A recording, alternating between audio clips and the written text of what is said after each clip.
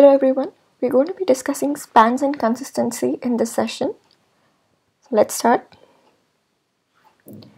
So we've been discussing matrix and vertices in the past few lecture series.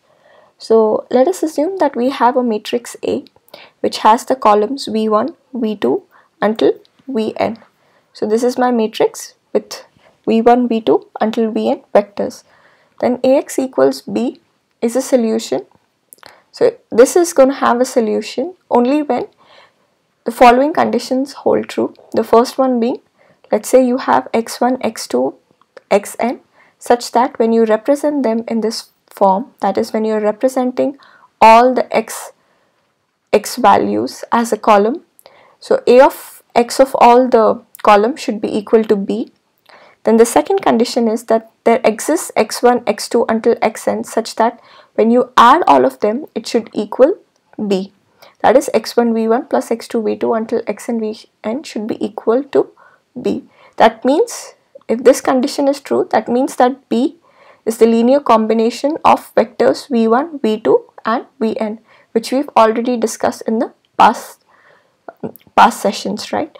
And since it's a linear combination, so b is also in the span of the columns of A, correct?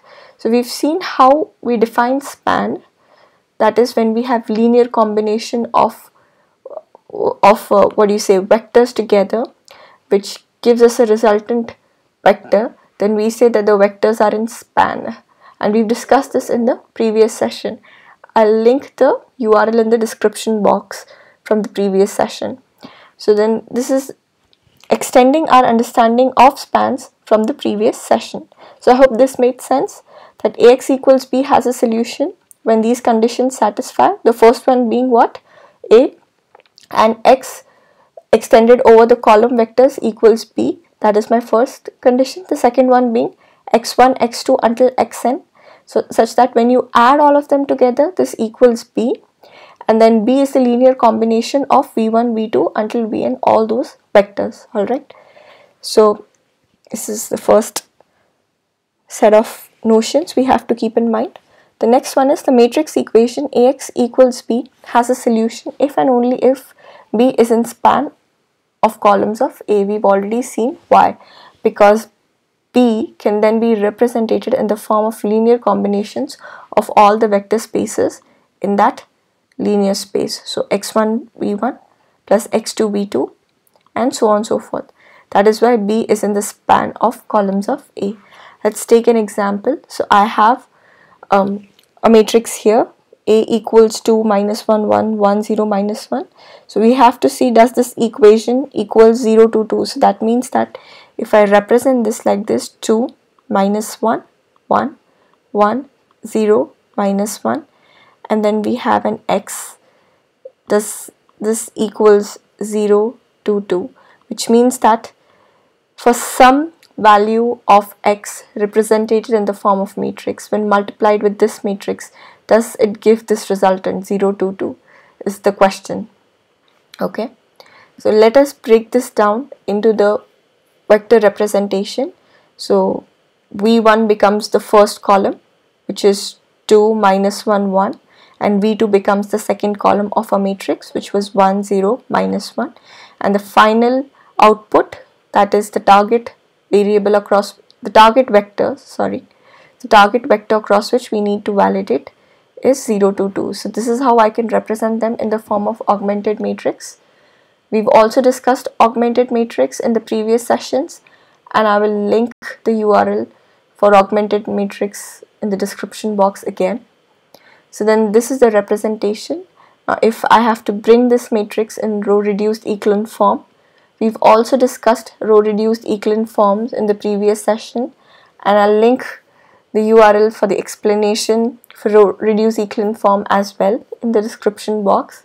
Having said that, if you guys want me to explain how I have brought this matrix to this row reduced echelon form, you can let me know in the comment section.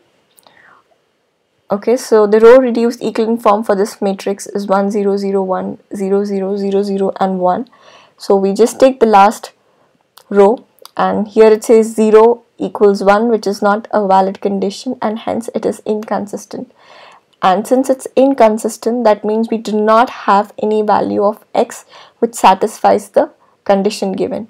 So it is an inconsistent problem statement.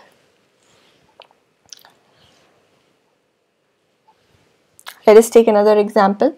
So now the columns of A is 2 minus 1 1, 1 0 minus 1, and the resultant output across which we are testing the condition, that, or else I can say differently, that the value of x that we are trying to find, for which the multiplication of the matrix with x matrix should be equal to 1 minus 1 and 2.